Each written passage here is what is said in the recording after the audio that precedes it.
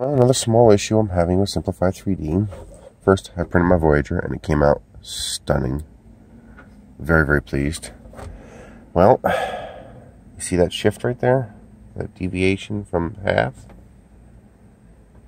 And there's another one up here. It's a little less severe, but it's still there. You can see it right here. Right behind the deflector right there.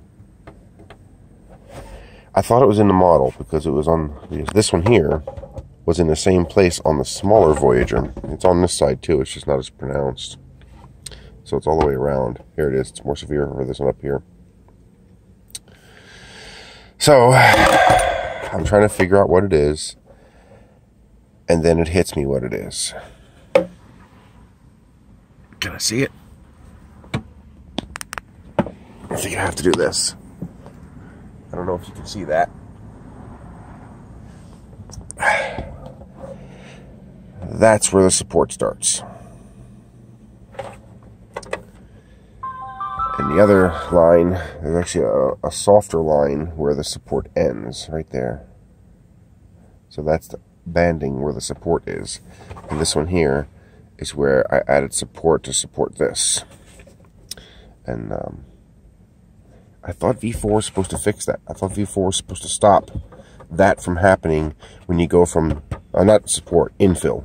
When you go, this is all zero infill. 4 perimeters, 0 infill.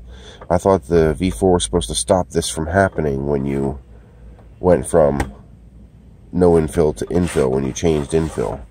So I guess the question is, you can see the G-code files on Thingiverse if you go to my remix for the Voyager 1/2000 scale.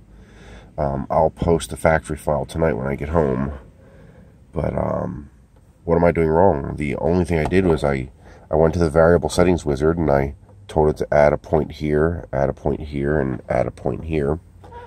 And then this is 0, 25% grid, 0, 25% grid. That's all I did. 0.4, 0.4, 0.97 multiplier, which is what the CR-10 is comfortable with. So if anybody has any idea what I'm doing wrong to cause this, like I said, I thought it was in the model, but no, it's clearly not in the model. It is precisely where the support starts and where it ends. And that one as well is precisely where the support starts. Not support. I keep saying support because to me it's internal support. It's infill. That's where infill starts, and this is where infill starts and ends. So if anybody has any idea what I'm doing wrong, let me know.